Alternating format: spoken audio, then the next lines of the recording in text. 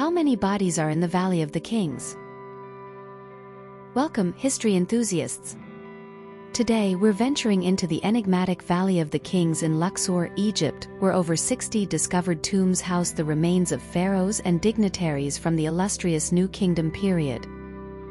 Centuries of tomb raiding make an exact count elusive, but the allure of renowned tombs like Tutankhamun, Ramses II, and Hatshepsut continues to captivate.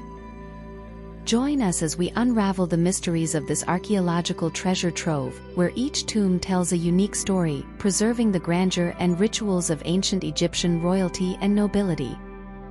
Don't forget to subscribe for more historical explorations and share your favorite Egyptian pharaoh in the comments below.